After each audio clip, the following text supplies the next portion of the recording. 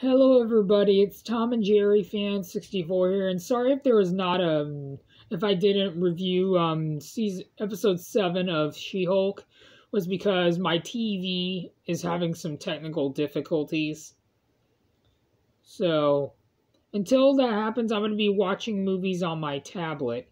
So I decided to watch. I'm going to be reviewing Hocus Pocus 2, which was one of my highly anticipated Disney sequels of 2022.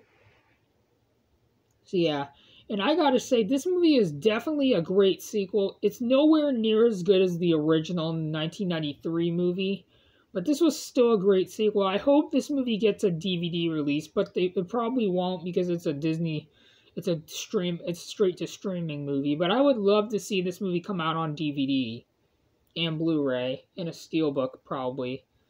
This was a great sequel. Like I said, it's nowhere near as good as the original Hocus Pocus. That one holds a special place in my heart. This is a really great sequel.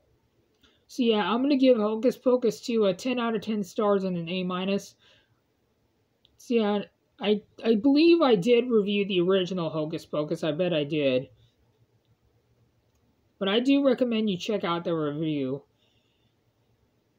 So yeah, that is it for my review to the movie Hocus Pocus 2, and like I said, I'm going to give it a 10 out of 10 stars and an A minus. So yeah, if you guys haven't seen the Hocus Pocus movies, I highly recommend it. I highly recommend both of them. I kind of wish that Hocus Pocus 2 got a was released in theaters, but unfortunately it's just a streaming movie, but that's okay. It's probably the best streaming movie I've watched since Prey. So yeah, that is it for my review to the movie Hocus Pocus 2, in which I hope you guys enjoyed this video, and if you're generous enough, please consider leaving a like on this video and subscribe, plus it really helps out.